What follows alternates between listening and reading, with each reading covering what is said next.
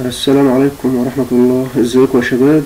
رجعنا تاني ان شاء الله عشان نكمل على الدرس بتاعنا بتاع solution of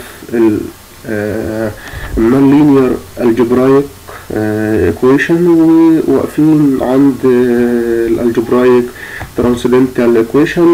اخدنا المرة اللي فاتت البايسكشن ميثود، اخدنا الاتريتيف ميثود، عرفنا ميزات وعيوب كل واحدة، وقفنا عند البايسكشن وقلنا البايسكشن ديت هي على الرغم انها طريقة سهلة، على الرغم ان انا اقدر اكاونت عدد الاوبريشنز اللي بتحصل عندي، لكن في الاخير كانت هي سلو ميثود، وبالتالي عايزين نحصل على طريقة افضل من البايسكشن. عايز اشوف طريقة سهلة وبس تكون سريعة. قال لي في طرق بتعتمد على الفيرست ديجري ايكويشن عشان تحل النونلينير ايكويشن بتاعتي اللي هي كانت في one variable اللي كان اسمها f of x equals 0. تعال نشوف الغرض من وراء هذه الطرق او الطرق اللي احنا هنستخدمها بعد كده. لو جينا نبص على الجراف بتاعنا، معلش بس دي حاجة بره السلايدز بتاعتنا بس عشان خاطر تفهموها كويس. لو جينا بصينا هنا على الجراف بتاعنا ده اللي هو في الاول ده، هنلاقي ايه؟ هنلاقي ان الواي هي بالنسبه لي f of x الفاليو فانكشن بتاعتي. الفاليو فانكشن هي تقاطع الجراف مع x اكسس. ده بالنسبه لي الجراف بتاعي اللي هي الفانكشن اللي هي f of x اللي انا مديها لي. الفاليو of x ديت هي اللي بتمثل لي الاكس اكسس الفاليو، وهنا الاكس اكسس بالنسبه لي اللي انا بمثل عليه مجموعه الروتس او الزيروز اللي هي موجوده معايا. يبقى ده قيمه الفاليو فانكشن اللي بالنسبه لي هي الواي. لو لقينا ان الجراف ده اللي هو الفاليو فانكشن هيقطع الاكس اكسس عند نقطة معينة، النقطة دي احنا سميناها زيتا، سميناها ابساي، سميناها اكزاي، سميها زي ما انت عايز تسميها. المهم ان زيتا ديت بالنسبة لي هي الاكزاكت روت اللي احنا عايزين نوصل له في الاخير. تمام. احنا عارفين بالرياضة اللي احنا اخدناها قبل كده ان الراجل ده لو اداني كيرف واخدنا اي نقطة على الكيرف بتاعي اللي هو موجود عندي اللي هو بيمثل لي الفاليو فانكشن، وقمت رايح مثلا جوار هذه النقطة اللي هي بالنسبة لي الاكزاكت روت او الاكزاكت زيرو، قمت مثلا هنا او هنا او تحت هنا او اي مكان جنبها، وقمت رايح موصل نقطة مثلا على الكيرف، قمت مثلا واقف هنا قمت طالع واخد نقطة موصلها للكيرف. النقطة دي هتمثل لي الابروكسيميت بتاع الكيرف بتاعي. هتمثل لي ايه؟ هتمثل لي الابروكسيميت بتاع الكيرف بتاعي باي ستريت لاين. تمام كده؟ يبقى انا لو اخدت نقطة وقمت واقف هنا انا اقدر اخد تانجنت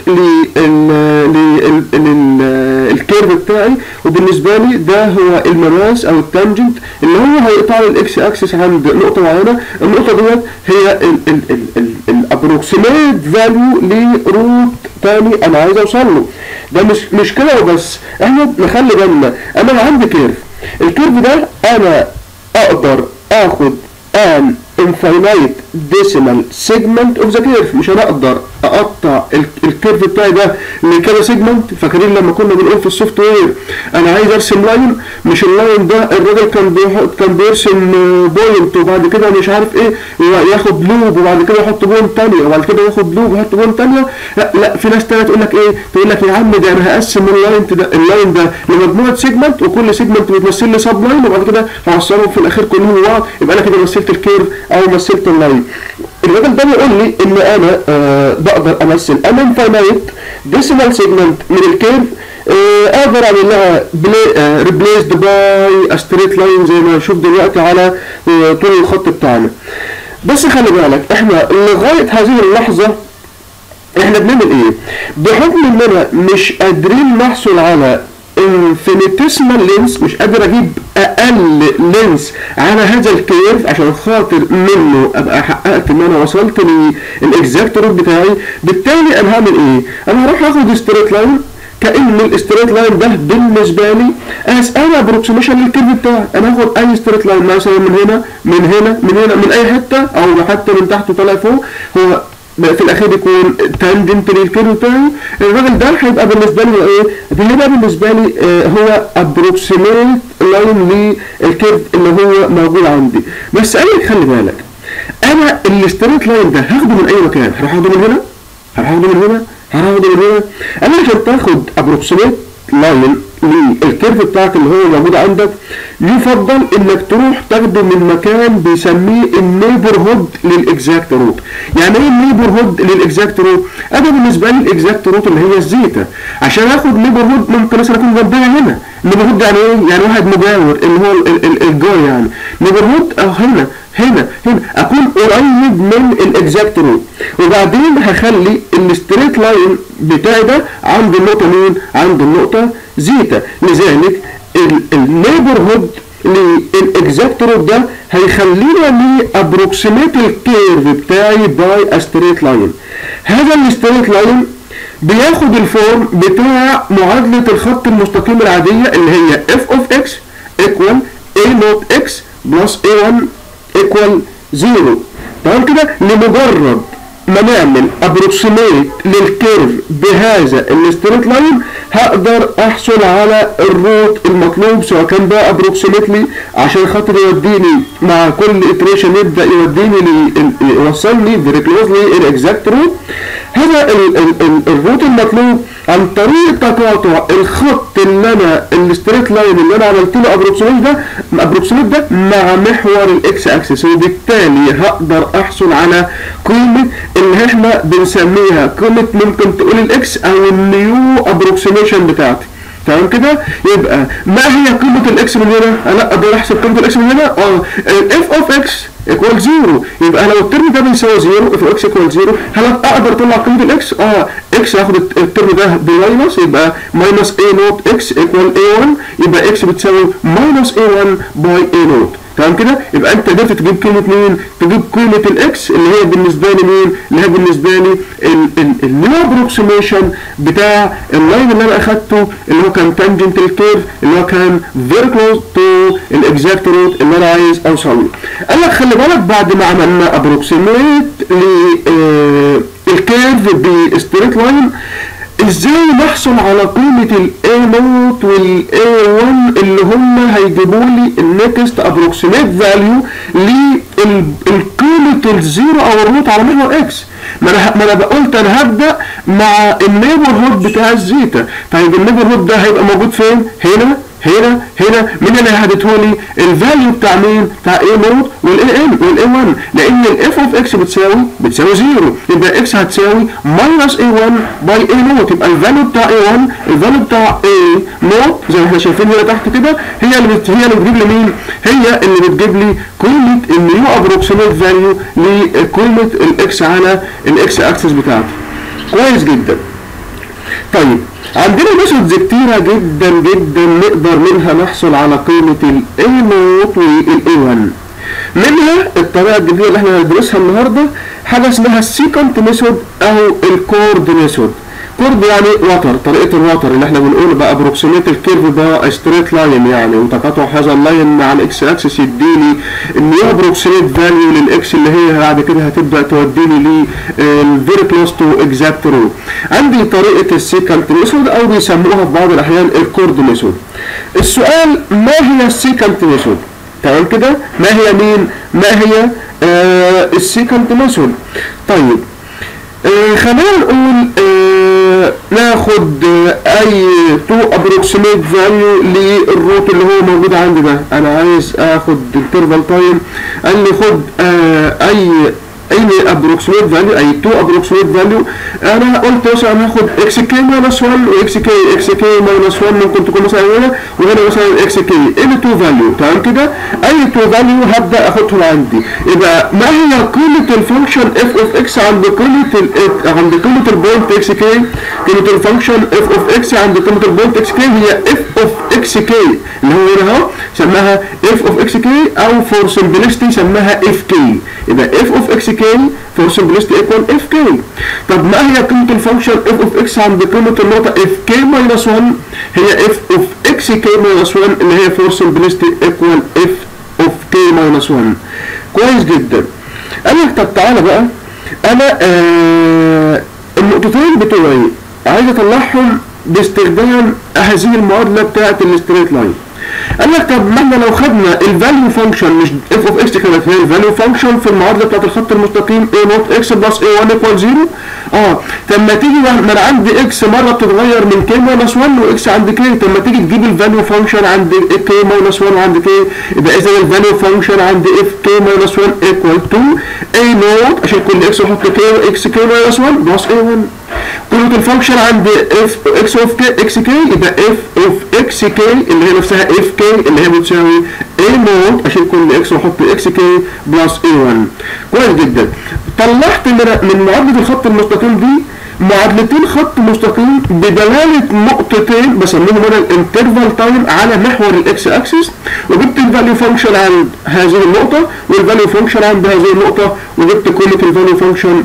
طيب انا بعمل كل ده ليه؟ عشان اجيب قيمة ال A1 وال A نوت اللي منها هحسب النكست ابروكسيميت روت، اللي منه هحسب برضه النكست ابروكسيميت روت لغاية ما ابدا اوصل عند اللي هو القيمة اللي انا محتاجها اللي هي فيري كلوز تو اكزاكت روت، او حتى كانت الاكزاكت روت نفسها.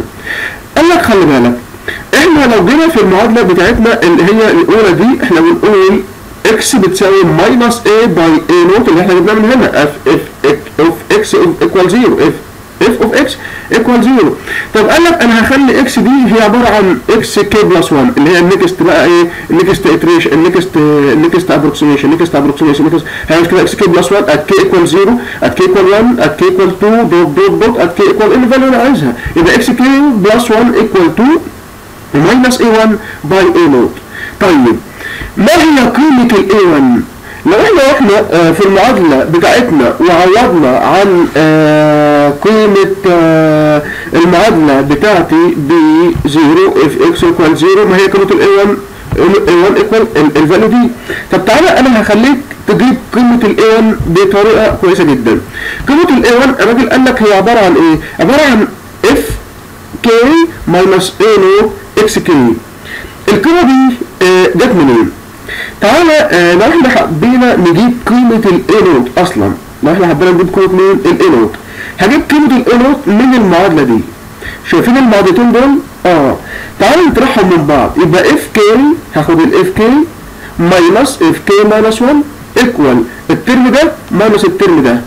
لما اخد الترم ده اللي هو A نوت اكس كي بلس A1 اطرحه من الترم A نوت ماينس اكس كي ماينس 1 بلس A1. ايه اللي هيحصل؟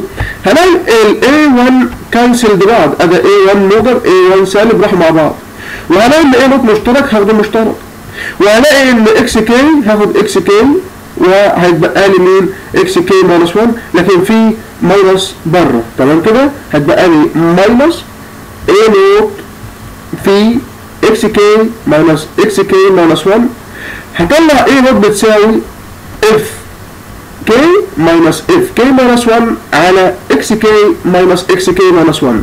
يعني التعاضد بايديكم اطرح بس المعادله دي، المعادله اف كي ماينس 1 من المعادله اف كي، يعني خلي دي المطروح ده وده المطروح منه، واللي هي اف كي المطروح منه، يبقى ده هي تبقى الموجب وده هتبقى السالب، وعوض وطلع قيمه الاي نوت اللي انت هتلاقيها اف كي ماينس اف كي ماينس 1 على اكس كي ماينس اكس كي ماينس 1.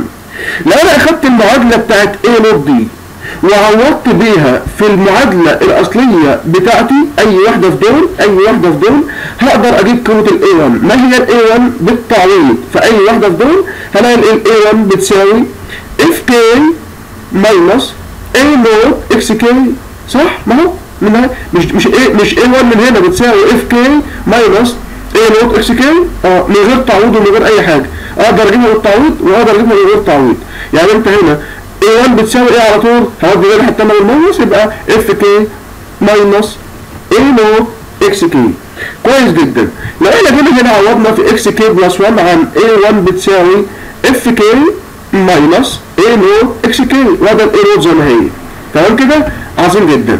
يبقى الترم ده السالب هيدخل جوه هيخليني دي ماينس ويخليني دي بوزيتيف، يبقى A نوت هتروح مع A نوت تبقى لي اكس كي. تمام كده؟ وماينس اف كي على A نوت ادي ماينس اف كي على اف على A نوت زي ما هي اهي. يبقى الترم ده عباره عن ايه؟ ادي اكس كي زي ما هي وادي اف كي زي ما هي. طب ما هي الاي نوت؟ الاي نوت خلي بالك احنا كنا بنقول هي اف كي ماينس اف كي ماينس 1 على اكس كي ماينس اكس كي ماينس 1. بس هنا احنا قلبناها ليه؟ لان الاي نوت تحت الراجل ما عملش اي حاجه، وهي دي معادله السيكانت ميثود اللي احنا هناخدها في السلايدز بتاعتنا. بس هو مش شارح اصلا السيكانت ميثود، هو شارح الريجولا فولسي اللي هي بيزد اصلا على السيكانت ميثود. تمام كده؟ خلاص يبقى احنا كده ثبتنا الطريقه بتاعتنا وقلنا ان اكس كي بلس 1 اللي هي اقدر اجيب منها نيكست ابروكسيميت روت بتساوي اكس كي اللي هو البريفيوس روت ماينس اكس كي ماينس اكس كي ماينس 1 باي اف كي ماينس اف كي ماينس 1 الكل مضروب في اف كي. تمام كده؟ عرفنا ازاي نثبت المعادله دي لان هو حاططها كده في السلايد سحت محت وانت مش عارف هي جت منين. كويس جدا.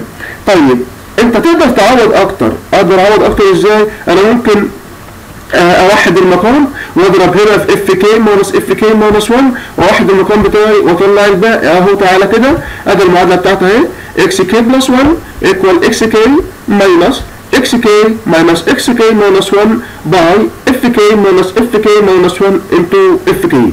لو وحدنا المقام على اف كي ماينس اف كي ماينس 1 هضرب المعادله دي في اف كي ماينس اف كي ماينس 1 اول ترم اكس كي اف كي ماينس اكس كي اف كي ماينس 1 وده ماينس اكس كي اف كي ماينس بوزيتيف اكس كي ماينس 1 انتو اف كي. مين اللي هيكنسل اتش اذر؟ اكس كي اف كي هيكنسل اكس كي اف كي، هيتبقى لي بوزيتيف اكس كي ماينس 1 اف كي ماينس اكس كي اف كي ماينس 1 باي اف كي ماينس اف كي ماينس 1 at k equal 1 2 any value. تمام كده؟ يبقى احنا كده يا تقدر تستخدم الفورمه دي يا تستخدم الفورمه بتاعت 2 او الفورمه بتاعت 3 عشان خاطر تحسب القيمه بتاعت السيكانت ميثود. القيمه ما هي القيمه؟ هي القيمه اللي احنا بنسميها النكست ابروكسيميت روت اللي انا هقدر احسبه عشان بعد كده برضو اخد تانجنت واقدر احسب النكست ابروكسيميت روت لغايه ما اشوف انا هوصل للاكزاكت روت بعد كام ايتريشن.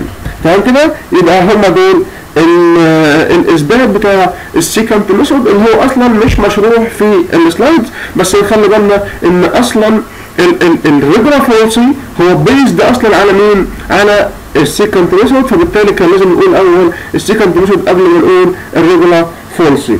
نخلي بالنا بقى من حاجه، قلنا الطريقه دي اقدر استخدم فيها سواء كان الايكويشن 2 او الايكويشن 3 عشان ابدا اخلص شغلي اللي هو ايه؟ عشان احصل على النكست ابروكسيميت روت. طب ازاي احصل بقى على الانيشال ابروكسيميشن؟ مش انت بتقول اكس كي بلس 1 ايكوال اكس كي ناقص الترم ده؟ لو انا مثلا عايز احسب اكس 1 ما كده هتعتمد على اكس 0. How to determine the value of x 0? x 0 can be determined from intermediate value theorem, from bisection method, from any method. يعني انت تقدر تستخدم اي طريقه عشان خاطر تحسب الانيشال ابروكسيميت روت اللي انت برضه هتبيزد على كل شغلك عليه. مفيش اي مشكله انك تستخدم الانترميديت فاليو ثيورم، انك تستخدم بايسكشن ميثود، انك تستخدم اي حاجه. انا عايز اقول لسيادتك على في ملحوظه مهمه جدا جدا هنا.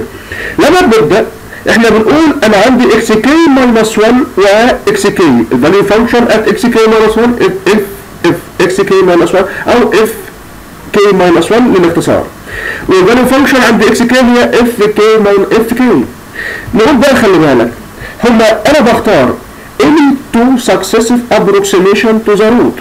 انا بروح اختار ايه؟ اي 2 successive approximation للروت بتاعي. ادي الروت اللي هو عندي موجود اهو اللي هو اصلا الانترسكشن بتاع الكيرف بتاعي الاصلي مع الاكس اكسس، وانا بختار any two approximate value any two successive approximate value اكس كي ماينس 1 واكس كي. انا عايز اقول لحضرتك على حاجه، انا ما سالتكش وقلت لك ان لازم يكون الروت بتاعك واقع ما بين هذا الانترفال. احنا ايه؟ ما سالتكش خالص لا من قريب ولا من بعيد، وقلت لك ان النكست روت اللي هو هيجي لابد ان هو يكون واقع ما بين الانترفال اكس كي ماينس 1 عند اكس كي، لابد ان هو يكون واقع ما بين الانترفال A اند B. لا انا مش هقول لك على كده بالنسبه لطريقه السيكانت ميثود. تمام؟ يبقى السيكانت ميثود بتعتمد على ايه؟ الميثود بتديني الكونفرجنس تو ذا اكزاكت روت فروم وان سايد اوف ذا روت. يبقى الطريقه دي بتعتمد ان هي بتديني الكونفرجنس لوان سايد. والله انا لو قررت ان النكست ابروكسيميت هو قريب للبي، يبقى انا هبدا من البي وافضل ماشي لغايه الاخر في اتجاه الزيتا. لو كان الانيشال فاليو هتقربني من الاي، يبقى هبدا من الاي وافضل ماشي لغايه الزيتا واجنور باقي الانترفال تايم الثاني. خلاص دي عرفناها. ايوه. يبقى مثلا على سبيل المثال لو انا بقول لك انا عندي ان الروت بتاعك قيمته 1.5 والانترفال تايم بتاعك كان 0 ومثلا 3. لو انت سيادتك قررت ان البداية شغلك الستارتنج بوينت او الستارتنج ابروكسيميت فاليو هتبدا من 1.5 ل3، يبقى انت هتجنور من 0 ل1.5 خالص وتكمل من 1.5 لغايه 3. لو قررت انك هتمشي من 0 لغايه 1.5، يبقى انت هتبدا من 0 لغايه 1.5 وتجنور من 1.5 لغايه 3. دي ملحوظه مهمه جدا ان السيكنت ميثود ما بتعتمدش ابدا ان الروت بتاعي يكون واقع في الانترفال تايم اللي هو محتاجه.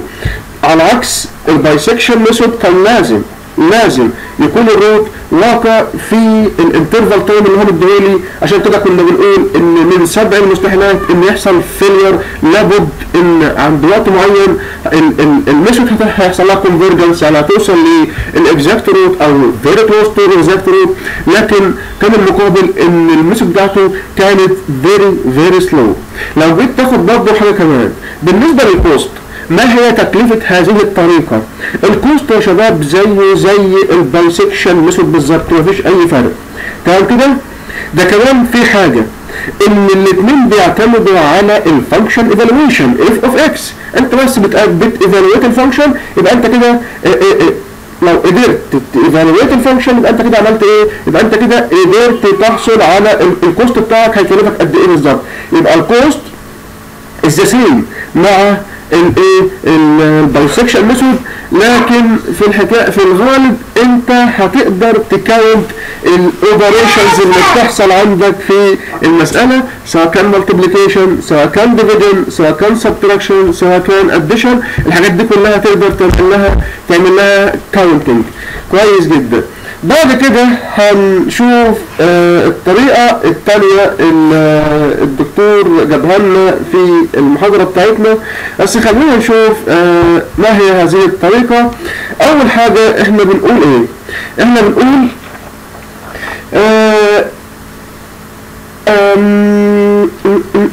احنا ستيل في السيكنت ميثود. خلينا نشوف ما فيش مشكله، خلينا نكمل على السيكنت ميثود ونشوف ازاي الراجل ده بيحسب نيكست ابروكسيميت فاليو، لان فعلا كنت هنساها وما كنتش اقولها، لكن خلينا نشوف ازاي الراجل الجميل ده بيجيبها. بيقول لك خلي بالك a very important graph representation. الجراف very important. الجراف ده بيمثل تقاطع الكورد او الوتر اللي بيمر عبر النقاط اكس كي ماينس 1 اللي عندها الفانكشن اف كي ماينس 1، وبيمر عبر النقطة اكس كي اللي عندها الفانكشن اف كي. قال لي بحيث او تقاطع هذا الكيرف مع محور اكس، تمام كده، هو او تقاطع هذا الوتر مع محور اكس هو اللي بيديني النكست ابروكسيميت روت اللي انا محتاجه. قال لك خلي بالك الجراف مهم. السبب لما بيكون الجراف بتاعنا بعبر عنه بستريت لاين في منطقه فيري كلوز للاكزاكت روت، قال لك تعالى ناخد النكست ابروكسيميت عند نقطة تقاطع ذلك الابروكسيميت مع محور الاكس ونشوف ايه اللي هيحصل. انت قلت ان انت هتقرب الكيرف بتاعك ده، خلينا ننزل تحت هنا، هتقرب الكيرف بتاعك ده باي ستريت لاين. اداء الكيرف بتاعك انت عايز تقربه بستريت لاين. تعال نشوف ازاي هنقرب الكيرف بتاعنا الاصلي ده بستريت لاين. خد بالك بقى ايه اللي هيحصل. انت بتقول لي يا عم ده النكست ابروكسيميت هقدر احصل عليه عن طريق نقطة تقاطع الستريت لاين اللي انت هتعبر عنه ده مع محور اكس. طيب تعالى كده نشوف احنا عملنا ايه. احنا اخدنا النقط بتاعتنا مثلا اف كي ماينس 1 واف كي، اف كي ماينس 1 واف كي، الفاليو فانكشن اف كي ماينس 1 واف كي، النقط كانت اكس كي ماينس 1 واكس كي. طيب كل اللي هنعمله احنا هنعمل ايه؟ قال لي انا هروح عند اف كي واف كي ماينس 1 واقوم واخد ستريت لاين كده موصلهم ببعض، هذا اللاين يكون تانجنت للكيرف الاصلي بتاع المساله. تمام. الستريت لاين ده انا هخلي الخط ده يتقاطع مع محور اكس عند نقطة ما. تمام كده؟ حلو جدا. هتكون هذه النقطة تقريبا هي الابروكسيميت روت التالي، النكست ابروكسيميت روت. طيب تعالوا نبص على الرسمة اللي قدامنا دي، انت عمال تقول كلام مش عايزينك تخبينا. لو بصينا على الرسم وخدنا النقطة اكس 0 اللي عندها الفاليو فانكشن اف اوف اكس 0 او اف 0 لو انت عايز تسمبليفاي على نفسك، بحيث اكس 0 هي نقطة أخرى على المنحنى. بتديني إيه؟ هي نقطة على المنحنى بسقطها عشان تديني الفاليو أوف إكس عند الإكس أكسس. طيب عندي كمان نقطة اسمها إكس 1. فين إكس 1؟ أدا إكس 1. حلو جدا. إكس 1 هي عندها الفانكشن اف أوف إكس 1، بحيث إكس 1 هي نقطة أخرى على المنحنى. أدي نقطتين أهم. ادي الانترفال تايم اللي انا اشتغل عليه اكس 0 اكس 1، اف اوف اكس 0 اف اوف اكس 1. كويس جدا. خلينا نشوف بقى ايه اللي هيحصل. اللي هيحصل تعالى نجوين اف اوف 0 مع اف اوف 1. انا هجوين اف اوف 0 مع مين؟ مع اف اوف 1 زي ما كنت بقول قبل كده. انا هجوين، لو انا بقى هاخد جنرال كيس هجوين اف اوف كي ماينس 1 مع اف اوف كي. ادي اف كي ماينس 1 اللي هي اف اوف 0، اف اوف 1 اللي هي اف اوف كي. تعالى كده نعمل لهم جوين مع بعض. الجوين ده لما سيادتك بتشوفه هتلاقيه خط. الخط ده هو عبارة عن ستريت لاين.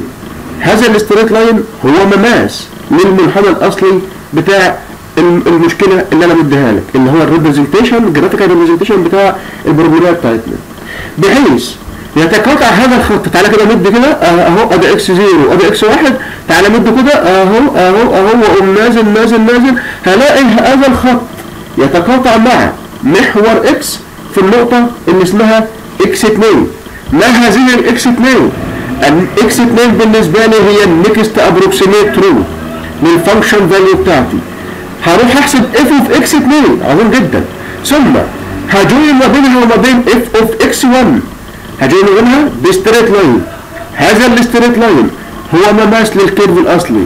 الستريت لاين هذا هيقطع محور الاكس في نقطة اسمها اكس 3، ثم من اكس 3 هروح اجيب النقطة على المنحنى اللي هي بتمثل لي اف اوف اكس 3، هجوين ما بينها وما بين اف اوف اكس 2 بستريت لاين. هذا الستريت لاين مماس للكيرف الاصلي وتقاطعه مع محور اكس هو اكس 4، وهكذا. لذلك الكونفرجنس will be joining from this side x0 to right hand side اكس اي بقى اكس ناف عندها اكس ام اكس 10 اكس 20 ايا كان. يبقى لو خدت بالك الكونفرجنس بتاعنا بالنسبه للسيكانت ميثود ده، الراجل عمره ما سالني هل النكست ابروكسيميت روت بيقع ما بين الانترفال تايم ولا لا. ده الراجل بيقول لي خلي بالك ده الكونفرجنس للاكزاكت روت هيكون من اتجاه واحد، وفي اتجاهنا هنا قال لي ده انت كنت شغال من الشمال لليمين، ينفع لو كان الكيرف كده ينفع اشتغل من اليمين للشمال مفيش اي مشكله، زي ما انت عايز تروح من الشمال لليمين مفيش مشكله، اليمين للشمال برضه مفيش مشكله زي ما انت عايز. وهذا ما هو يعرف بالسيكانت ميثود او الكورد ميثود. وزي ما شفنا يا من الشباب ان الكونفرجنس للروت بيكون من اتجاه واحد، سواء كان من الشمال لليمين او على حسب اتجاه الكيرف، سواء كان من اليمين للشمال. لو كان البروبلم بتاعتي بعمل لها ريبريزنتيشن الكيرف في الاتجاه رايح من اليمين للشمال. عظيم جدا. لو كان معكوس بخلي الكونفرجنس في الاتجاه الثاني. طيب احنا مش عارفين بالظبط الرسم هيكون عامل ازاي، لان في بعض المشاكل بيبقى الرسم صعب جدا جدا جدا، ولا هنعرف من اي سايت هيحصل الكونفرجنس. بس احنا يمكن نشتغل على حسب الابروكسيميت فاليو ونختار initial approximation وابدا بيه، وان شاء الله نقدر نجيب النكست ابروكسيميت فاليو عن طريق السيكانت ميثود اللي هي ما بتعتمدش ان يكون النكست ابروكسيميت روت واقع في الانترفال تايم اللي هي المقطوعه، لانه بيحصل الكونفرجنس او الكونفرجنس عنده بيجيبه عن طريق ان هو بيتحرك في one side from x0 to xn او from xn to x0. كويس جدا. تعالى بقى دلوقتي نعمل تعديل بسيط جدا جدا جدا اسمه very minor modification. عايز اعمل تعديل يعني بص تعديل قليل جدا على السيكانت ميثود. هنعمل ايه؟ هنعمل تعديل قليل جدا جدا على مين؟ على السيكانت ميثود. خلي بالك التعديل ده صغير جدا، بيسموه الطريقة المعدلة او بيسموه Regula falsi او بيسموه Regular false position. بيسموه ايه؟ Regular false position. كويس جدا. تعال نشوف عملنا Regular false ماشي ازاي وايه دنيته وازاي بيجيب next approximate root. خلينا نقول ان احنا كنا في السيكانت ميثود قلنا مش بالضرورة يكون النكست ابروكسيميت روت يقع ما بين xk and xk minus 1، لكن في ريجولا فولسي لابد ان يكون النكست ابروكسيميت روت واقع في الانترفال تايم المحددة. لذلك لو بدأنا ب xk و xk minus 1 فيجب ان يكون الروت ما بين xk and xk minus 1. بعد كده هنحسب f of xk plus 1 ومنها هنشوف هل الإشارة بتاعت fk minus 1 multiplied by fk plus 1 less than 0 or f of xk multiplied by f of xk plus 1 less than 0 أيهما less than 0. فاكرين لما خدنا في البايسكشن أيهما less than 0 f of a multiplied by f of b less than 0 or f of a multiplied by f of c less than 0. يبقى هنشوف مين فيهم less than 0 وبالتالي هيكون هو البيز للانطلاقة بتاعتي، وهنلاقي ان الريجولا فولسي هو كمان بيعتمد على الإشارة اللي هي جاية من حاصل ضرب الدالتين في بعض. تمام. خلينا ناخد مثال. هفترض جدلا ان الروت بيقع ما بين 1 و2. هفترض x0 دي 1، هفترض x1 دي هي 2. الابروكسيميت روت الجديد هو 1.8. هنشوف احنا هنقرر ان الجذر هيقع ما بين 1.8 و2 ولا 1.8. والله على حسب مين حاصل ضرب دالتين هيكون اقل من الزيرو، وافضل اكرر هذه العملية باستخدام السيكانت ميثود. ونخلي بالنا في كل مرة قبل ما اروح للنكست ايتريشن اتست هل النكست ابروكسيميت روت بيقع في الانترفال تايم المحددة ولا لا. لذلك احنا في هذه الطريقة هنكون متأكدين ان دايما هيحصل كونفرجنس، لكن في مشكلة. ما هي المشكلة؟ One end of the interval is always fixed and the convergence to the root is obtained from the other side, the other end. يبقى أنا بستخدم interval time from x0 is the first end and x1 is the other end. هتلاقي ثابت الكونفرجنس هيحصل في اتجاه واحد فقط، لأن هتلاقي يا إما x0 constant يا إما وهتتحرك في اتجاهها،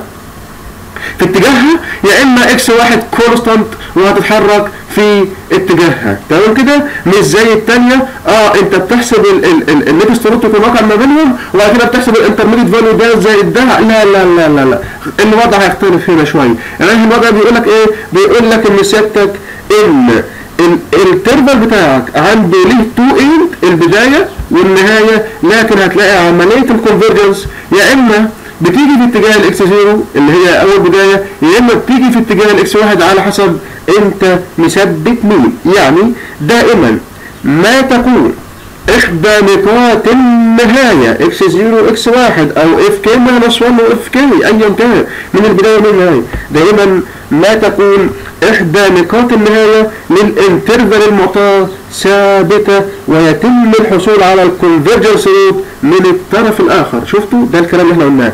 على سبيل المثال لو بدانا باكس 0 واكس 1، الروت لابد ان هو يكون واقع في الانترفال تايم ما بين اكس 0 اند اكس 1، فاما ان يكون اكس 0 ثابت اللي هو احد طرفي الانترفال ويتم تحريك الاكس 1 نحو الروت اللي هو الاكس 0، او يكون اكس 1 ثابت ويتم تحريك اكس 0 نحو الاكس 1.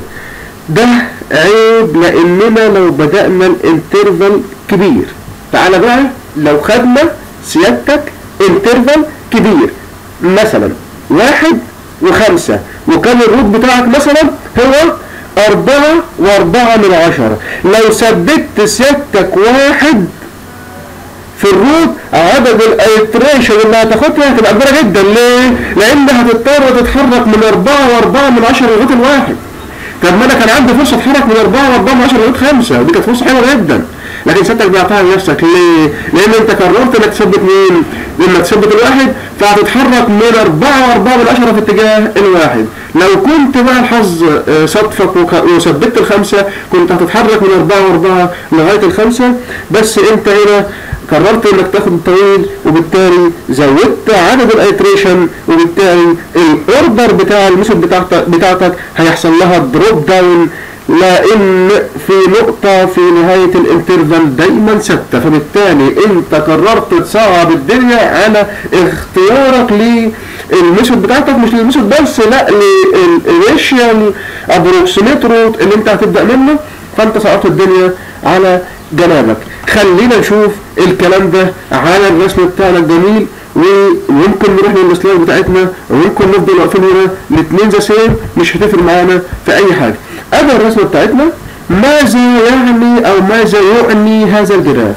هناخد نقطه اكس 0 واكس 1 اللي بيقع ما بينها الاكزاكت روت. ايه الاكزاكت روت؟ الراجل ده واخد 70 كيرف اهوت، ممكن يكون هنا ممكن يكون هنا ممكن يكون هنا، بس اعتقد ان الفاليو الاصليه للفانكشن هي دي، هو الكيرف ده from A to B هو الفاليو الفانكشن الاصليه، بحيث ان النقطه هي اكس 0 على اكس، الفاليو فانكشن هي اف اوف اكس 0، النقطه هي اكس 1 الفاليو فانكشن هي اف اوف اكس 1. لذلك الكيرف الكبير بتاعنا ده هو، انا هقول لك هو جايب ده ليه؟ هو جايب ده ليه؟ لانه بيقول لك انت تقدر تشتغل هنا تقدر تشتغل هنا، مفيش اي مشكله، لكن خلينا نقول هو ده الكيرف بتاع الاصلي، حتى مسميه البي اوف اكس.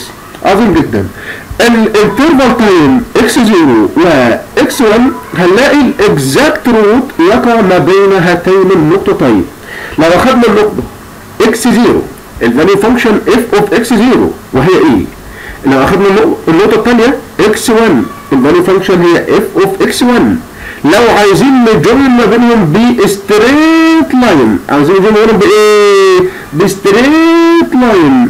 هذه النقطه او النقطه بستريت لاين هنحصل على ال point of intersection x2 as a new approximation.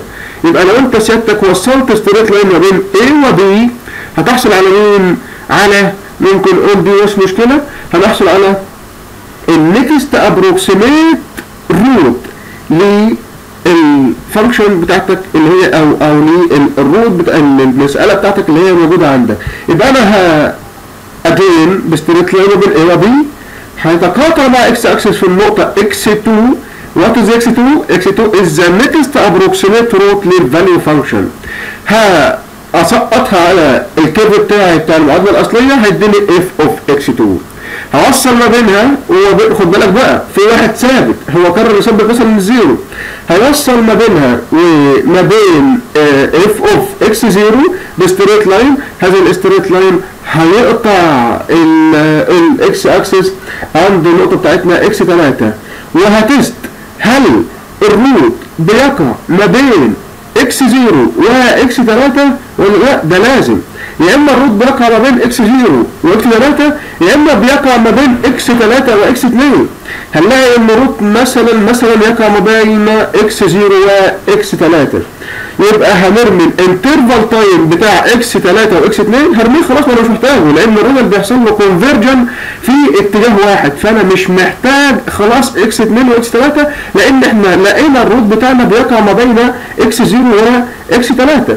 فخلاص كده ارمي بتاع 2 و3 وخد اكس 0 واكس 3، هات الفاليو فانكشن عند كل واحده ووصل ما بينهم بستريت لاين، هيقاطع محور الاكس عند نقطه، هذه النقطه هي النكست ابروكسيميت، وهقعد اكرر، وطبعا هلغي اللي هي الحته اللي فيها مش اللي فيها الروت، واسيب الحته اللي وقع فيها الروت واكرر نفس الحكايه. هتلاقي ان سيادتك دايما اكس 0 و اف اوف اكس 0 ثابته معاك، والابروكسيميت او النكست ابروكسيميت هو اللي عمال يتحرك ناحيه الزيرو، وهو ده عيوب طريقه عمنا Regula falsi، وبيتحرك according to f of x 0 multiplied by f of x 1 is less than 0. ده اللي احنا قلناه. لابد ان الجذر يقع ما بين الانترفال تايم اللي احنا مدينها له، لذلك يجب ان تكون الانترفال تايم صغيره قدر المستطاع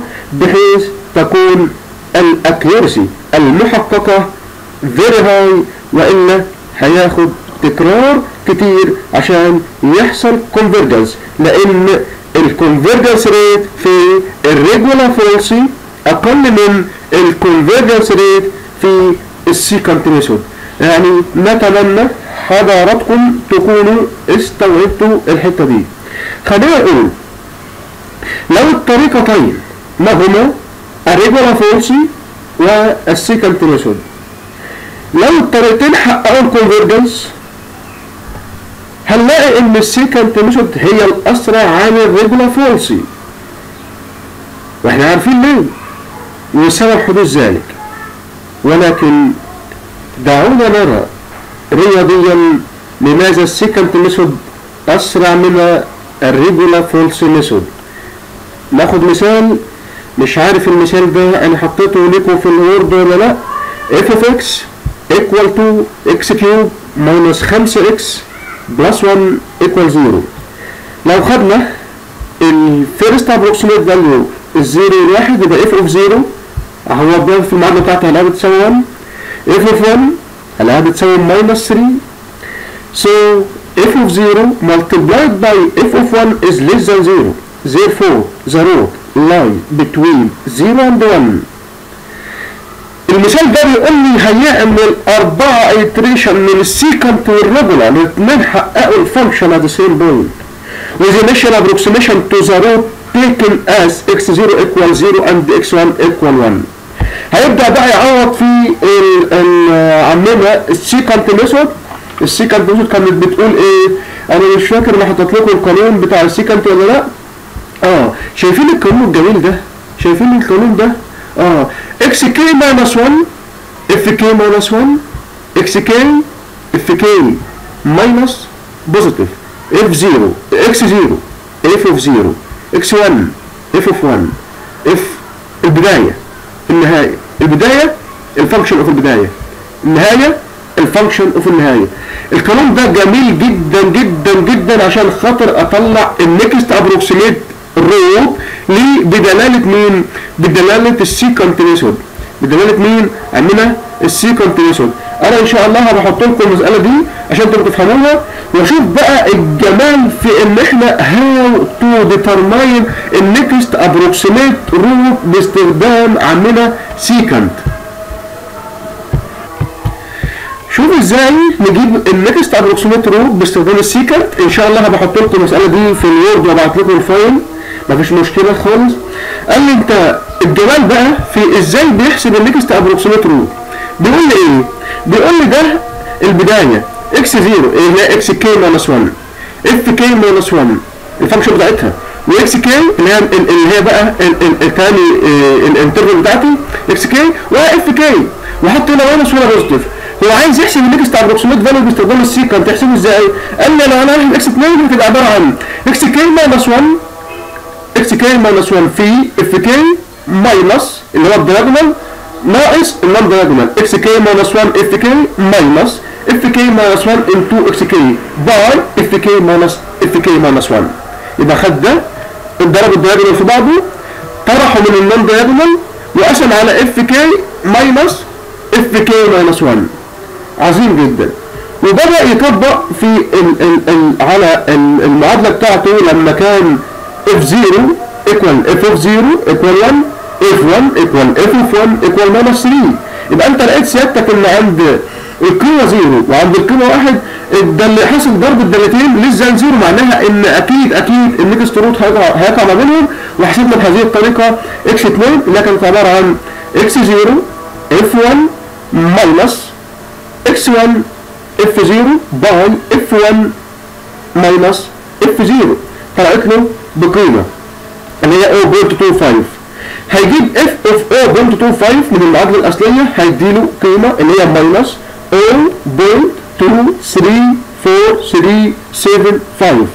عشان نحسب x3 خد بالك بقى اللي هيحصل ايه. سيكانت كان بيعمل ايه؟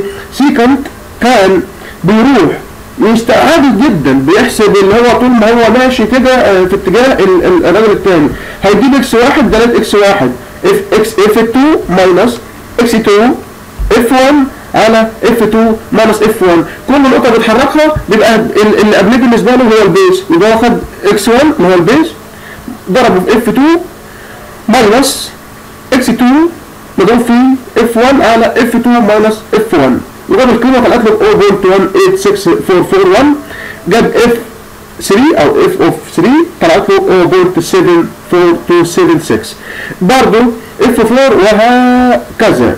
لما جاب اف 4 وهكذا لقى ان اكس 4 واكس 5 ده كده هو عامل 5 اتريشن، لقى ان هو كوريكت لغايه 3 ديسيمال بليس اللي هي 0.201. بعد كده اتغيروا. عظيم جدا. قال لك خد بالك جناب سين معلش سيادتك ان استخدام طريقة السيكانت سهلة وبسيطة، بالتالي الوقت المطلوب لعملية الكمبيوتيشن هيبقى صغير جدا اعتمادا على المشكلة اللي هو مديها لي. لكن لو بصينا هنلاقي ان التوتال اوبريشن كاونت او التوتال نمبر اوف اوبريشن هي عبارة عن، بص كده لما اكتب لك القانون اللي هبعته لك هتلاقيها عبارة عن ايه؟ 2 multiplication 1 division قسم على 1 2 minor operation of addition 2 addition and only one function evaluation f of x. وهو مش محتاج غير f of x. احنا بعد كده هنلاقي دوالي بتحتاج f of x و f برايم of x و f برايم of x، لكن هو بس مش محتاج غير one function evaluation of x. لذلك حتى لو عملنا مئات الايتريشن مش هتاخد حتى جزء من النانو سكند لسبب واحد. انت بتتكلم في مالتيبليكيشن وبتتكلم في ديفيجن وسبتراكشن، كلام كله كلام فاضي عشان لو حتى هتقدر تحسب عند روت معين. عظيم. تعالى نحسب بالريجولا فولسي نفس المثال.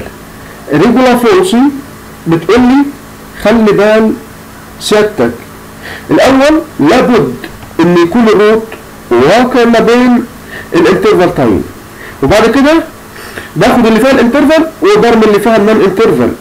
تمام؟ باخد اللي فيها الانترفال وبرمي اللي فيها نون انترفال. يبقى هلاقي الروت واقع ما بين الزيرو والواحد، وهي عندي قيمه الاف اوف 0 عندي قيمه الاف اوف 1. اكس 2 هحسبها بنفس الطريقه اللي حسبنا بيها السيكنت، لان اول خطوه ديت بتبقى كله زي نفس السيكنت بالظبط، لان انت بتقول اكس 0 اف 0 اكس 1 اف 1 اكس 0 اف 1 ماينس اكس 1 اف 0 باي اف 1 ماينس اف 0. هتحسبها تطلع لك برضه نفس الحاجه اللي هي 0.25. طيب لما جينا نحسب اف 0 ملتبلايد باي اف 2 طلعت لي القيمه دي ليس ذان 0. يبقى هو هيثبت مين؟ يبقى هو هيبدا يثبت اكس 0 واكس 2. خلاص بقى اكس 1 ديت هيرميها، لان ديت هي اللي هتحقق لي ان الروت ليس ذان 0. الراجل بيتحرك في اتجاه واحد، لكن في اتجاه لابد يكون الروت فين؟ لابد يكون الروت في نفس الانترفال تايم زي ما هنشوف دلوقتي في السلايد بتاعتنا الجميله. بعد كده هيحسب الايتريشن، هيلاقي القيم بتاعته اكس 3 واكس 4 واكس 5 اختلفت، لان الراجل ده التاني ما كانش بيعتمد ان الروت يقع ما بين الانترفال تايم، لكن ريجولا فولسي او ريجولا فولس بوزيشن بيعتمد انه لابد يكون الروت في الانترفال تايم. دلوقتي احنا استخدمنا السيكانت ميثود، اشتقينا منها طرق كتيره، بالتالي هنلاقي السيكانت بتكونفيرج بطريقه اسرع من الريجولا فولسي. انا عايز سيادتك تاخد بالك من شويه حاجات. ايه هي؟ في كتير من النون-لينير algebraic بروبلم الكونفرجنس may not be sufficient for us، وهذا يعني it is not converging sufficiently faster in a particular problem. الراجل مش هيجي يقول محقق لي الكونفرجنس، لكن هيحقق الكونفرجنس بعد قد ايه؟ هتغيب لا، انا عايز اخلص، يبقى هتلاقي الكونفرجنس may not be sufficient for us في بعض البارتيكولار بروبلم. لذلك نود الحصول على بعض الطرق اللي هتكونفيرج اسرع من السيكانت ميثود. احدى هذه الطرق تسمى النيوتن رافسون ميثود. هنتوقف وناخد المسائل وبعد كده نبقى نقول النيوتن رافسون ميثود. يبقى الراجل حسب النكست ابروكسيميت فاليو بالطريقه اللي انا قلتها لجناب سيادتك، ده كان ريجولا فولسي، عمل بعض التعديلات البسيطه على السيكانت ميثود اللي النكست ابروكسيميت بيعتمد على البريفيوس والترم ده زي ما ثبت لجنابك. بعد كده هنشوف المسائل. بيقول لي find a real root of the equation 3x plus sin x minus ex equals 0 by the method of false position correct to 4 decimal place. عشان خاطر سيادتك ما تبقاش قلقان، انا هديك الانترفال تايم واكتر من كده هديك الانيشيال ابروكسيميت روت. ادي اف اوف اكس هعيد صياغتها بالطريقه دي، ثم هجيب اف اوف 0 ادي الانترفال تايم اف اوف 0.3 اف اوف 0.4 هعوض هيطلع لي ماينس، هعوض هيطلع لي بوزيتيف ماينس، فانا مطمن ان الروت هيقع ما بين 0.3 and 0.4. The regular falsi x2 equal to x0 minus x1 minus x0 into f of x0 by f of x1 minus f of x0. What is x0? 0.3. What is x1? 0.4. 0.3. What is f of x1? Calculated. What is f of x0? Calculated. بالتالي هلاقي القيمة بتاعتي طلعت لي 0.3612. وما هي الفانكشن at this point؟ هتلاقيها بتطلع لي 0.0019.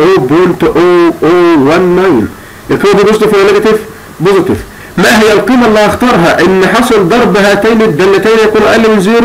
هختار f of 0.3، يبقى انا هاخد البوين اللي اسمه او الزيرو اللي اسمه 0.3، يبقى x3 x0 equal to x2 minus او 0.3 معايا اهو، يبقى x0 x2 minus x0 باي اف اوف اكس 2 ماينس اف اوف اكس 0. يبقى هو بيثبت اللي بيحقق له مين؟ اللي بيحقق له ان البول ما بين الانترفال تايم بتاعته. احنا قلنا هو بيتحرك في اتجاه واحد، لان انت لو خدت بالك هو مثبت هنا اكس 0، هو بيتحرك دلوقتي في اتجاه كل الاكس 0، اللي قبليه حتى كان بيتحرك في اتجاه الاكس 0، تمام كده؟ لكن جناب سيادتك لابد من تحقق الشرط الثاني ان يكون النكست ابروكسيميت روت يقع ما بين الانترفال تايم، والا ياخد الانترفال الثاني x2 minus x0 f of x2 minus f of x0 into f of x0. هعوض اطلع القيمه طلعت لي نيجاتيف. عظيم. النيجاتيف يبقى هاخد البوزيتيف اللي حققها لي، بس قال لي خلي بالك اللي حققها لي كان مين؟ x3. هتقول لي ده كان ماشي في اتجاه الاكس 0، لكنه فقد شرطا ان النكست ابروكسيميت روت ما كانش ما بين x0 and x4، ده كان ما بين ايه مين؟ كان ما بين x3 and x4. يعوض x2 minus x3 f of x2 minus، هو حتى مثبت x2 اهو، x2 minus x3 باي اف اوف اكس 2 ماينس اف اوف اكس 3 انتو اف اوف اكس 3. هيعوض ويجيب القيمه، لقى عند الراجل ده 0.3604، الراجل ده كان 0.3604، فهو كده بقى كوربكت اب تو 4 ديسيمال بليس زي الراجل ما قال لي، وبالتالي حققناها مفيش مشكله. find the root of the equation x e x x equal cos x in the interval 0 1 اداك الانترفال using the Regula falsi method correct to 4 decimal place. ادى الفانكشن اهي، هعيد صيغتها، هعوض في الانترفال اف اوف 0 طلعت موجب، اف اوف 1 طلعت سالب، هتاكد ان الروت ما بينهم، يبقى اكس 2 ايكوال اكس 0 ماينس الترم اللي احنا قلناه، اجيب اطلع لي بالموجب ما هي القيمه اللي تحقق لي ان الروت يقع ما بين هاتين النقطتين او الانترفال، هو ال1. هاخد ال1 هيعوض في القانون، هيطلع قال لي the root lie between الترم ده وال1 repeating this process up to x 10. يا قوة الله، عوض جنب سالب جنبك بقى 10 ابروكسيميت عشان تروح تعمل ايه 10 iteration عشان تروح تجيب 0.5177 connect up to 4 decimal place. عايز سيادتك كده بالآلة الحاسبة بتاعتك الجميلة تقعد تتسلى وانت قاعد في البيت. بعد كده find the area root of the equation x cube minus 2x minus 5 equals 0 by Regula falsi 2 عشان تحصل على كم decimal correct 3 correct decimal place. هيعيد صياغة المشكلة بتاعتنا f of 2 f of 3 واحدة ماينس واحدة موجب، انا هبقى اديها لك عشان خاطر انت انا عارفة ان ما تقعدش تخمن النقط. هقول لك ان الروت يقع ما بينهم، هستخدمهم x0 x1 minus x0 f of x1 minus f of x0 into f of x0. what is x1 x3 what is x1 equal to 3. what is x0 is 2. خلي بالك النقط دي بالنسبه لنا هي بدايات يعني على f of x1 minus f of x2 into minus 1 هتطلع لي بوزيتيف، يبقى في الفانكشن بتاعتها هتطلع لي نيجاتيف. ايه اللي حصل ده؟ يديني نيجاتيف، اخد حاجه بالبوزيتيف اللي هي كانت كام البوزيتيف عندنا اللي هي اف 3، يبقى خد الثلاثه واخد مين ده وكرر وقال لي هنس 2.094 كوريكت اب تو 3 ديسيمال بليس. ده راجل هيعمل 8 iteration. عيش حياتك، اقعد جرب، الدنيا سهله. find the root of the equation 10x plus 10x equal 0 which lie in the interval 1.6 and 3 correct to 4 significant digit. مش بالضروره 3 ديسيمال بليس 4 ديسيمال بليس، لا ده 4 significant digit، ممكن يكونوا كلهم انتجر بس مش مشكله، انا عوض بقى ايا كان. using the method of false supposition f of x equal to 10 plus 10 equal 0. عوض بالقيمه دي اداله موجب وسالب، فتاكد ان الروت هيقع ما بينهم. using the Regula falsi x2 equal x0 minus x1 minus x0 by f of x1 minus f of x0 into f of x0. ادى x0 2.35، ادى x1 عوض اداني القيمه، هجيب f of القيمه دي والله اشوف هي موجب ولا سالب. لو موجب هاخد معاها 2.35، لو سالب هاخد معاها 2.37، طلعت سالب هاخد 2.37 عشان موجب. هعوض بالبدايات والنهايات، هيديني قيمة قال لي عشان خاطر احصل على 4 significant digit اداني لقيت الروت عندي 2.365. لو رجعت اللي قبليه اللي هو 2 هتلاقيه 2.365 اللي هو correct up to 4 significant digit. عظيم. using the method of false supposition find the root of the equation x of 6 minus x4 minus x cube minus 1 equals 0 up to 4 decimal place. هطلع المعادلة بتاعتي واجيب واعوض، الاقي الدنيا مفيش اي مشكلة، ونشوف المسائل اللي بعدها ونعوض ونلاقي الدنيا جميلة الحمد لله مفيش حاجة وخلصنا. وهذا الاكزامبل هنعوض برضو عنه ونشوف ونعوض ونجيب الايتريشن ونحسب النكست ابروكسيميت روت ونبدا نشوف انا عندي كام ديسيمال بليس، عندي كام سيجنيفيكانت ديجيت، واعوض واشوف الدنيا بالنسبة لي. يا سلام كمية مسائل جميلة اقسم بالله، حاجة عظمة على عظمة، 100. بعد كده هندخل على الراجل الجميل بتاعنا اللي هو النيوتن رافسون ميثود. معلش يا جماعه اقسم بالله انا خايف الكهرباء تقطع. احدى هذه الطرق تسمى نيوتن رافسون ميثود. هاو تو امبروف ذا ريجولا فالسي ميثود. احنا بنعمل هستخدم مين؟ قال لي الطرق الجميله هو نيوتن رافسون. احنا بنعمل ديريفاتيف ليه او ديريفيجن لنيوتن رافسون. هناخد بالنا من حاجه انها واحده من اقوى طرق النيوميريكال سوليوشن لايجاد الروت بتاع اي نون لينير الجبرايك ايكويشن.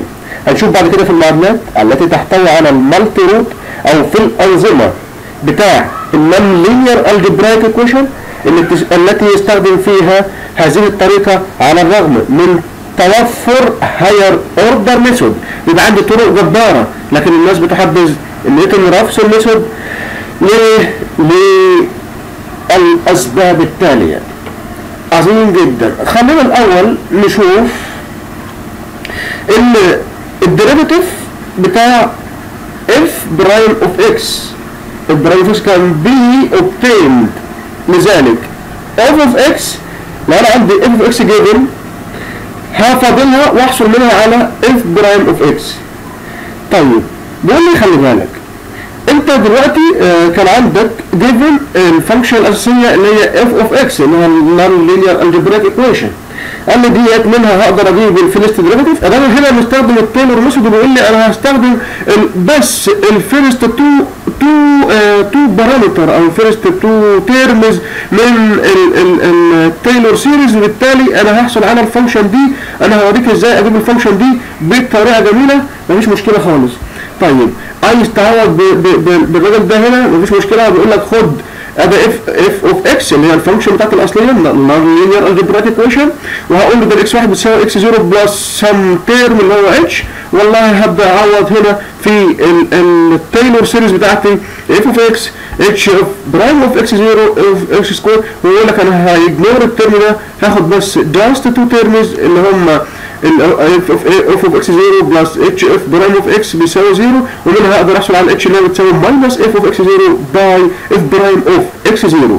وبالتالي هلاقي ان الاكس 1 هروح اعوض في المعادله دي عباره عن اكس 0 ماينس بلس الاتش اللي هي ماينس اف اوف اكس 0 باي اف برايم اوف اكس 0. عايز تستخدمها مش عايز يعني هديك طريقه ثانيه اعرفك ازاي تجيبها منين.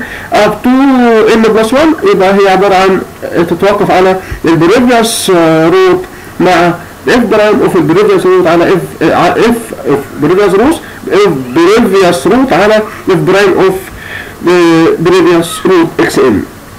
طيب يبقى هو بيقول لي لو انا عندي الفانكشن اف اوف اكس هقدر منها احسب اف برايم اوف اكس.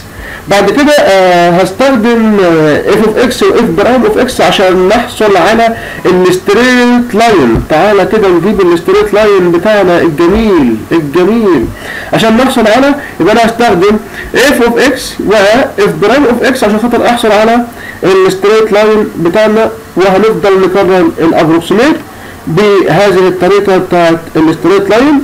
نحاول نطلع قيم الاي نوت والاي 1 في المعادله بتاعت الستريت لاين اللي احنا قلناها ان اكس كانت بتساوي اي نوت اكس بلس اي 1 باستخدام الداتا بتاعت الاف اوف اكس واف برايم اوف اكس.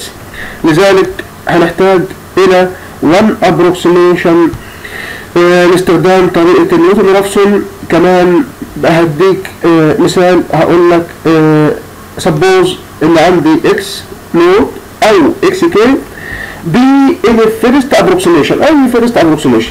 لو انا خدت اف كي اللي هي الفيرست ابروكسيميشن بتاعي هنروح نعوض بيها في معادله لينير ابروكسيميت الابروكسيميشن بتاعت اللينير بولينوميال فانكشن اللي هي كانت بتقول اف كي ايكوال اي نوت اكس كي بلس اي 1. بعد كده هناخد التفاضل بالنسبه لاكس هنلاقيه اف برايم كي بتساوي اي نوت من عند المعادله بتاعت الخط المستقيم اللي احنا كنا قايلينها هنا دي المعادله الجميله بتاعتنا اللي هي فوق دي ادي اهي. اف كي بتساوي اي نوت اكس كي بلس اي 1. لو انا فضلتها هلاقي ده بقى كونستانت تفاضله بزيرو، يبقى هلاقي اف برايم كي بيساوي اي نوت. يبقى من هنا قدرت احصل على الكونستانت اي نوت اللي هو بيساوي مين؟ اف برايم كي، لان المعادله بتاعه النوت رافسون بتتوقف على اف واف برايم. كده حصلنا على اي نوت.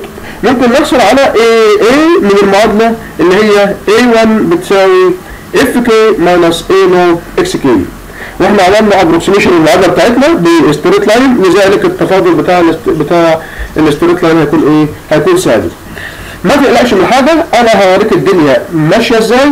قبل بس ما نعمل شويه تعليقات على اسمه ده النيوتن رافسون، خلي بالك احنا كنا قلنا من المعادله اللي هي المعادله بتاعت اكس كي بيساوي اهي، شايفين المعادله دي؟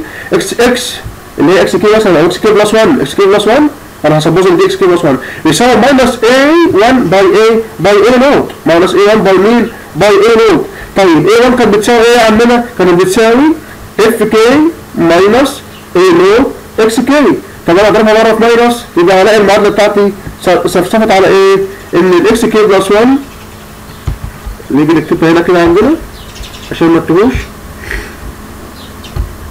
بص يا عم المصحف انت زي الفل. فكان عندنا اكس كي، معلش بقى مش هقعد اعمل سب سكريبت وسوبر سكريبت والحاجات دي كلها، ازود بس الفونت شويه بتاعنا. احنا ايه كاتبين هنا؟ لا مين ده؟ ونخلي الفونت بتاعنا 16 واقوم جاي هنا اقول له اكس كي بلس 1، اكس كي بلس 1 المفروض صب اكس كي بلس 1، بس معلش اعذروني. اكس كي بلس 1 بتساوي ايه؟ بتساوي ماينس اي 1 باي، والله انا ريحكوا خالص، انا خايف الكهرباء تفصل يبقى نهارنا ابيض وزي الفل. insert equation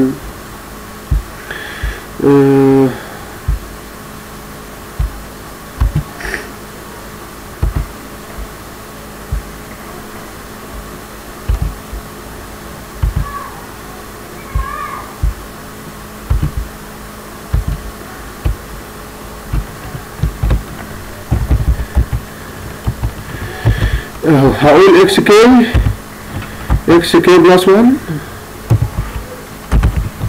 بتساوي ماينس اي 1، المفروض اي سب 1 بس معلش هو مش لسه عامل سب تاني، اي سب 1 باي اي نوت، يبقى ده هيساوي ايه؟ هيساوي وات از اي 1؟ اي 1 ايكوال تو اف كي ماينس اف كي ماينس اي نوت اكس كي، بس هضربها في ماينس هيقوم ايه؟ هيقوم قلبها، هيخليها لي بتساوي، اشيل ده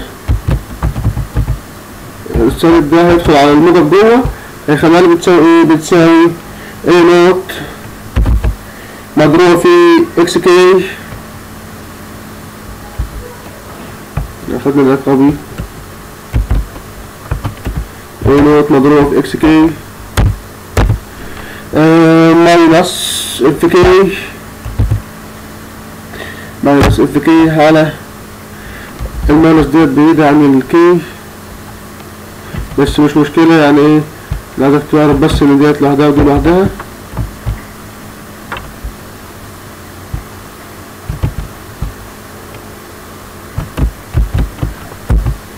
ماينس اف كي على اي نوت. تعالى بقى احنا بنقول ايه؟ اي نوت اكس كي ماينس اف كي على اي نوت. طيب اي نوت باي اي نوت هيساوي كام؟ اي نوت باي اي نوت هيساوي اكس كي زي ما هي اهي، نحط اكس كي ماينس اف كي على اي نوت ماينس مين؟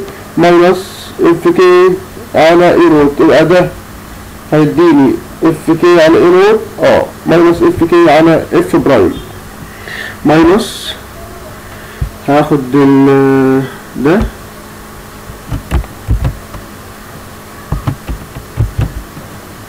واحط اف كي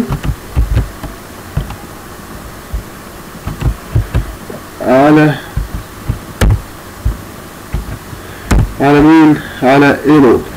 طيب ايه نوت من المعادله اللي كنا سبتله بمين؟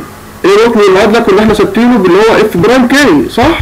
اروح اكتبه هنا بيساوي كاتر جي او بيساوي اكس كي اكس كي على اف برايم كي، اف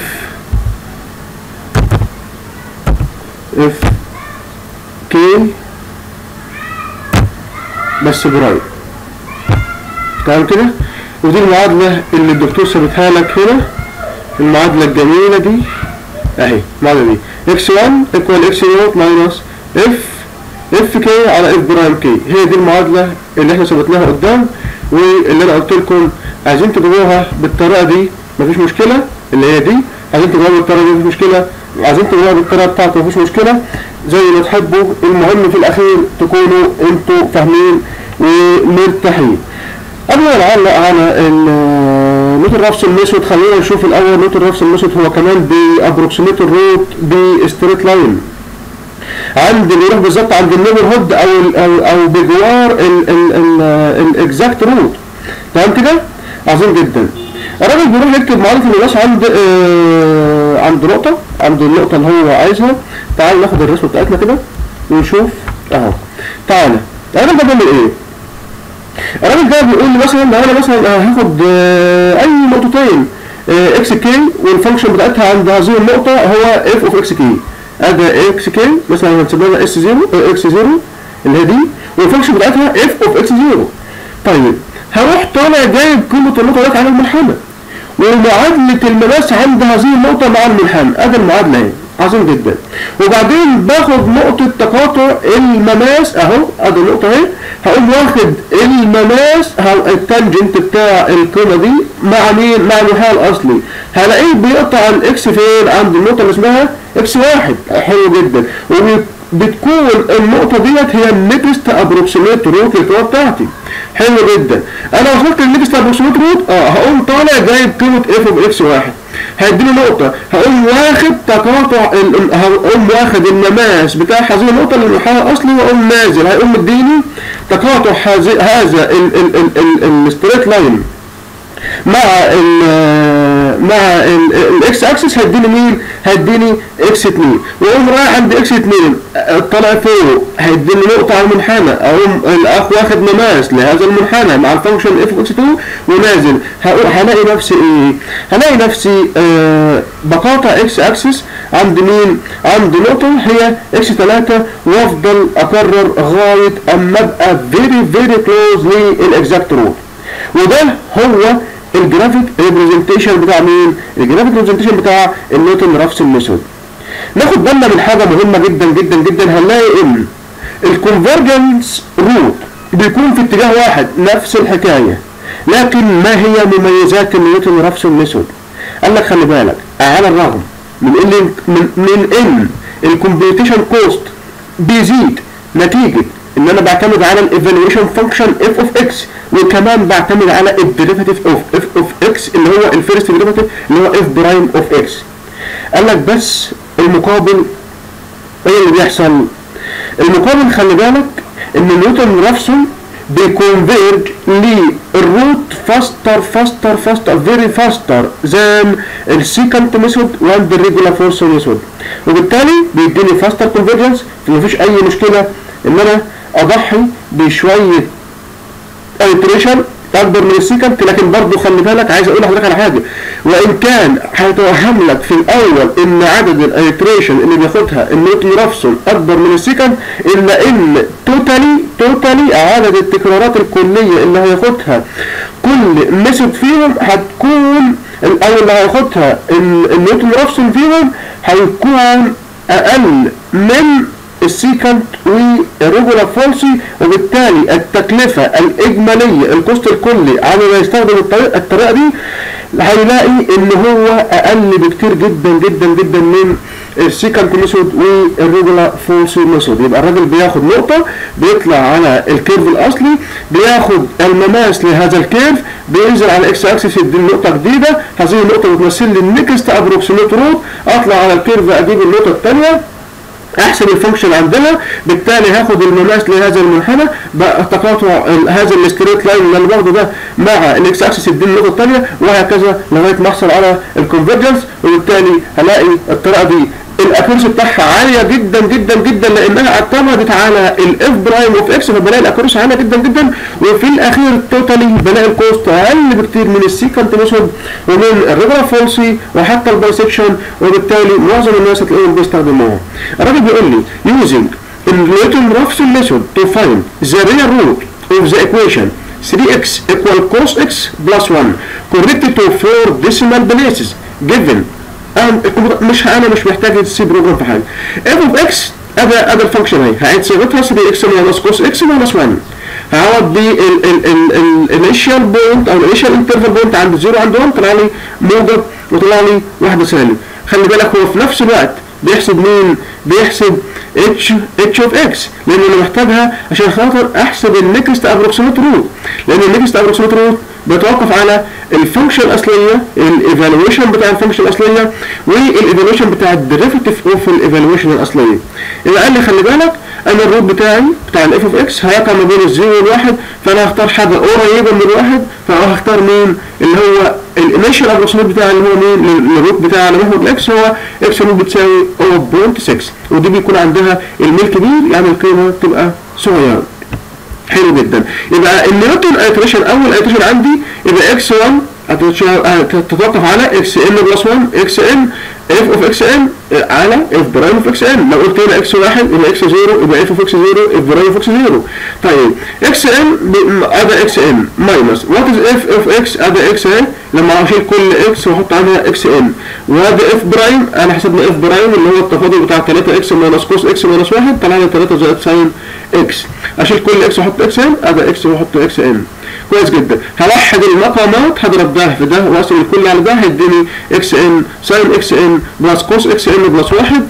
هشيل بقى كود اكسات واحط قيمتها. قال لي لو كانت الان بيساوي 0 زي ما قلت لك يبقى دي هتبقى اكس 1 هي عباره عن اكس 0 ساين اكس 0. طب اكس 0 كانت بكام؟ ب 0.6 احط 0.6 واعوض اجيب قيمه الروت بتاعي اللي هو النكست ابروكسيميت روت.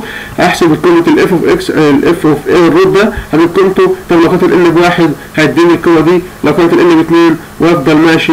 قال لي خلي بالك هتلاقي الاكس 1 بيساوي اكس 2 طلع 0.6071 0.6071 كوركتد تو 4 ديسيمال بليسز.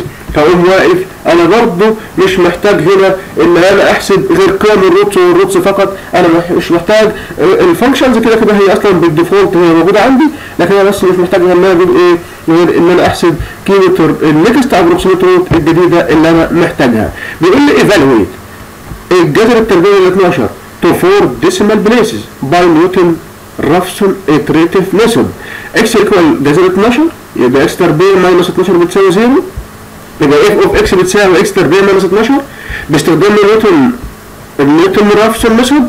x of n x n plus 1 equal x n minus f of x n by f prime of x n equal x n. what is f of n؟ ادي f of n. what is f prime equal 2x. اشيل كل اكس واحط اكس ان ادي اكس ان. المعادله دي اقدر اكتب المعادله دي في الصيغه دي نقدر نكتبها بكل سهوله. انت تقدر تقول ايه؟ تقدر تقول انا هوحد المقام على اكس ان، يبقى هضرب هنا في 2 اكس ان و2 اكس ان هلاقي فوق 2 اكس ان سكوير وهنا اكس ان واحده هتروح مع واحده تبقى لي 2 يبقى لي واحده هتبقى لي اكس ان سكوير زي 12 على 2 اكس ان. هاخد الواحد على 2 من تحت اللي هو النص مشترك هيتبقى لي نص في اكس ان لان اكس سكوير على اكس يبقى لي اكس واحده زائد 12 على اكس ان اللي هي موجوده عندك دي. مش محتاجه انت اي حاجه غير انك بس ايه هو الاثبات سهل جدا مش اي مشكله. بعد كده هروح اجيب الاف اوف 3 والاف اوف 4 3 واحده بوزيتيف واحده نيجاتيف، بالتالي هلاقي ان الروت هيقع ما بين الثلاثه والاربعه. هروح بقى احسب مين؟ اكس 1 عن طريق ان انا هقول له ده الاكس 0 بتساوي 0.3 هختار نقطه ما بين التو روتس اللي هي الثلاثه ومين والاربعه. يبقى اكس 1 هيقدر يحسبها من القانون اللي هو فوق اللي عند البتاعه ديت والبرنامج وقف مني ولا حول ولا قوه الا بالله. واكس 2 هيحسبها بنفس الطريقه واكس 2 هلاقيها كوريكت الاكس 3 بكام ديسيمال، هو كان عايز ديسيمال بليسز اللي هي 3.464 اللي هو 1 اللي هم 4 ديسيمال بليسز. عظيم جدا. هو ده يا راجل، ده احنا كنا قربنا، معلش حاول تنزل كمان واحده. طيب الراجل هيقف بيقول لي هات نيوتن رافسون iterative ميثود عشان تفايند الرول بتاع اكس ساين اكس بلس كوس اكس ايكوال 0 which is near to x equal by correct to 3 ديسيمال بليس. يبقى اجي عند الفانكشن الاصليه هاخدها واجيب لها التفاضل بتاعها واقول له يبقى اكس ان بلس 1 بيساوي اكس ان والفانكشن بتاعتها على التفاضل بتاع الفانكشن. والله هقول له لو كانت الاكس 0 بتساوي باي، الراجل هو اصلا بيقول لك اهو اكس فيري كلوز تو باي، يعني ده يساوي باي، هعوض بقيمه الباي هيطلع لي بقيمه. بعد كده هاخد مجموعه من السكسيسيف ابروكسيميشن، هبدا اعوض اكس 2 اكس 3 ضد اكس 4، هلاقيها ان هي فعلا بتطلع لي اكس 3 بيساوي اكس 4 عند 3 ديسيمال بليسز اللي هي 798. بعد كده عندي بيقول لي فايند الريال روت للايكويشن بتاعت اكس بيساوي a ماينس اكس يوزنج نيوتن رافسون ميثود. هنلاقي اف اوف اكس بتساوي، هعدل المعادله دي هضرب في الطرفين في اكس، هضرب الطرفين في اكس يبقى ايه اكس اي اس اكس، هتبقى ايه واحد هدخله جوه يبقى اكس اي اس اكس ماينس 1 اف برايم اللي هو الاول في التفاضل الثاني الثاني التفاضل الاول يبقى بقى كونستانت. هيقول لي خد اكس 0 بتساوي 1، انت خد اللي انت عايزه، عوض عن اكس 1 وادى اف اوف اكس اللي هي القيمه دي لما اكس بتساوي 1 بقت اي ماينس 1، اف برايم اوف اكس لما الاكس بتساوي 1 بقت 2 في اي، وجاب القيمه وهيجيب قيمه الاف اوف اكس 1 واف برايم اوف اكس 1، عوض عن قيمه اكس 2 وجاب قيمه اكس 3 ضد اكس 4، لان اكس 3 واكس 4 الاثنين دول 0.671 correct to 4 decimal places. هو بالمناسبة هو فوق مش قايل لك هي كام decimal places، انت طالما قال لك الريال انا هقول لك بقى صراحة كده كام decimal places، فانت تبقى ايه يعني هتتبع الكلام اللي انا بقوله لك. بعد كده بيقول لي find 4 ديسيمال بليسز للسمولست روت اوف ذا ايكويشن اي ماينس اكس بيساوي ساين اكس.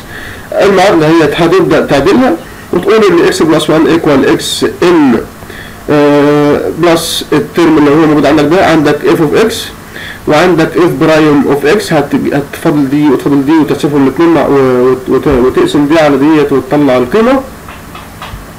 بعد كده هتفترض ان اكس نوت بيساوي 6/10 وتحسب اكس 1 واكس 2 واكس 3 او اكس 4 على قد ما تلاقي المساله بتاعتك اتحققت اللي هي لغايه 4 ديسيمال بليس. لا اصلا ان اول 2 ايتريشن حققوا له 0.588 correct to the desired value 0.5.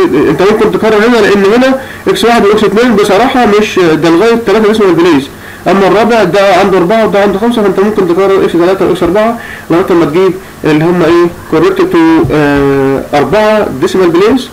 وكده نبقى خلصنا السوليوشن اوف نون-لينير الجبرايك ميثودز على حسب السلايدز. في طرق تانية كتيرة لكن هو ده السلايدز، وسامحوني عشان خاطر المادة دي ما خدتهاش وانا طالب، لو كان في اي تقصير مني شكرا.